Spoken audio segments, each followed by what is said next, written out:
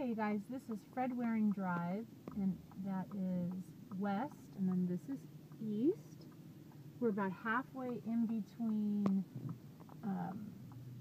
Indian Wells, Palm Desert, and La Quinta. So we're in actually a really good location, and I'm just going to drive to you just where the house is located. This is the neighborhood. So the street is right off of Fred Waring, so it's pretty easy to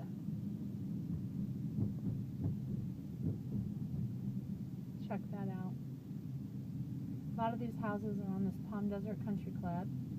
Here's the house right here as you drive up to it, and here's its neighbor across the street.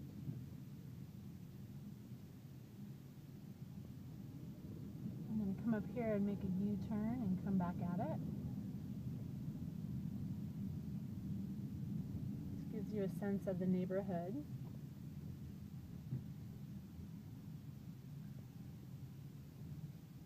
An older Palm Desert neighborhood, but it's, you know, it's okay. It's kind of some 1970s houses.